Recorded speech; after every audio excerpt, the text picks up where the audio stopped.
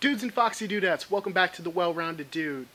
My name is Chris. Today we're going to be talking all about leather jackets.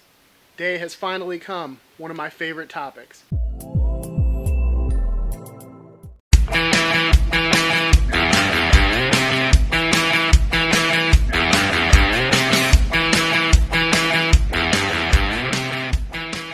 So if you're new here, welcome. On this channel we cover topics handling men's grooming, lifestyle, a little bit of everything from ball powder all the way up to leather jackets like we're going to talk about today. So please, drop us a like, subscribe, ring that notification bell so you're notified every time we upload a video. So why should you own a leather jacket? Well, it's fall, 'tis the season. If you guys noticed, I recently dropped a video about 5 fall essentials that every guy should have. One of the things I left out were leather jackets, my personal favorite item. Why did I do that? Because I was planning this video to talk all about them. They are a style staple for men, definitely in the fall, but in the winter time too. And there's a bunch of different styles you can choose from. There's this kind, which is a leather top coat, or the leather blazer behind me, which we'll talk about the different styles in a minute. The leather jacket is a classic menswear piece that every dude should have at least one in his closet. You think about it, it's been around since the 50s. James Dean made it cool, all the way up into the 2000s. Wesley Snipes made it cool with Blade. So whatever your choice may be, black, brown, maybe you want to go with suede, you should have one leather jacket in your arsenal. So that brings us to the types of leather. And there's a few different kinds. My personal choice, you get the most bang for your buck with genuine leather. Now some people will disagree, but it's a fine line between very cheap leather and very expensive leather. Genuine leather will probably fall in between there. So there's a few different types of animals that they mainly make leather products out of. Cowhide, sheepskin, lambskin, and there's several different grades of leather. Bonded leather, which is kind of like leather particle board, is how I describe it. It's pieces of leather that they cut up and glue together and put it on a sheet. It's not bad. It's still leather, but it's not a whole skin.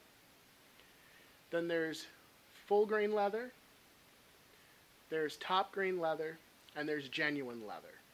Genuine leather is where I think most people could live at. That's kind of like the sweet spot of leather in my personal opinion. So as I mentioned before, I mainly go genuine leather, but there are some exceptions, like my blazer. I've talked to you guys about my leather blazer before. This is a lambskin blazer. Very soft, very supple. This is what I go for, like a dressy casual look. So notice I said dressy casual, not dressed up. It's kind of out of style to wear this on a date now, but just hanging out, going shopping or whatever, yeah, I'll rock this. Okay dudes, so another type of leather that usually comes up, it's not really leather, is faux leather. PU leather, polyurethane leather, all the same thing. A lot of people I know have thought that that's a good cost-effective way to get the look and the style. And that's good if you're vegan, totally. If you don't want to rock with an animal skin coat, for lack of better terms, that's fine, that's your choice.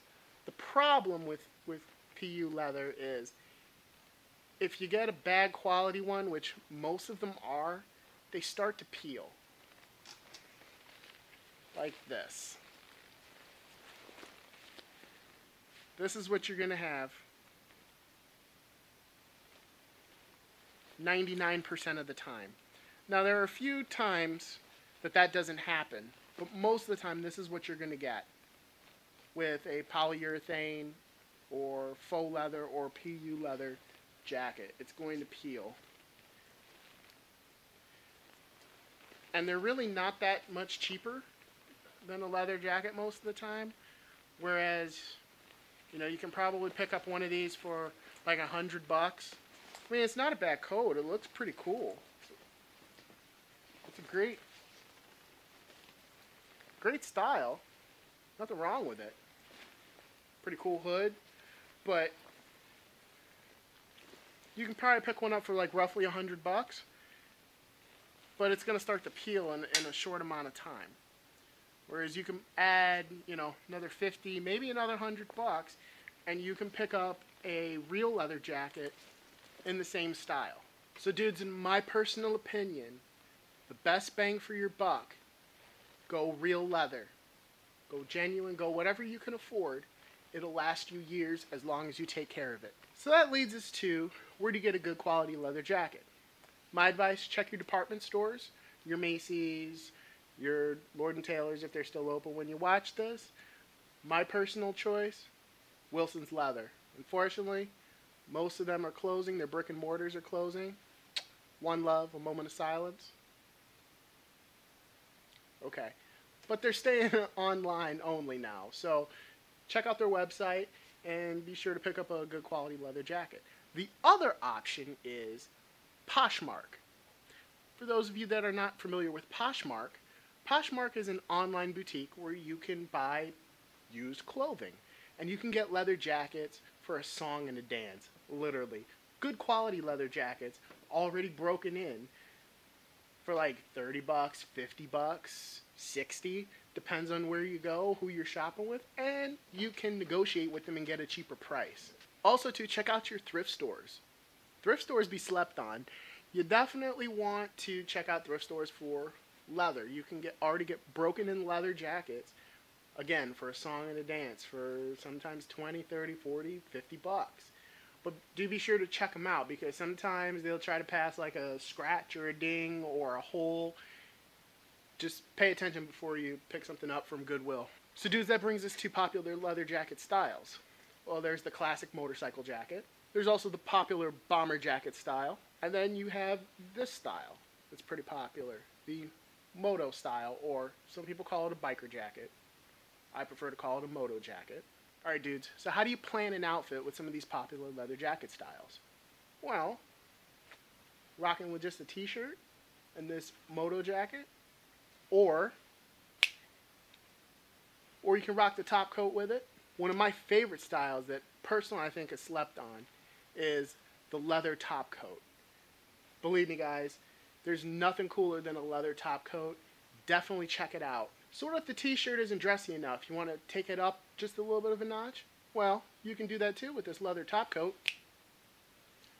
Absolutely. Another dressy, casual example. One last thing I want to mention, dudes, is just like with all your other clothes, fit is king. So yeah, I had alterations done to this jacket. I had the sleeve shortened. Now, for that, they had to take the sleeves off of the jacket since it's got functioning buttonholes and shorten it from up here. That costs a little bit more, but it's definitely worth it if you want a very nice, tailored fit. So that's going to do it for this week's video, guys. I hope you enjoyed it. Please, down in the comments, let me know what you thought. Any other tips, any other things that you want to mention about the video, please be sure. All comments are welcome. Also, too, I'm curious if anybody can count correctly how many different leather jackets did I wear in this video and how many appeared behind me. So please be sure to like, comment, subscribe. Definitely throw us a thumbs up, a like, and a subscribe on this video. Please check us out on thewellroundeddude.com. Check out our merch page.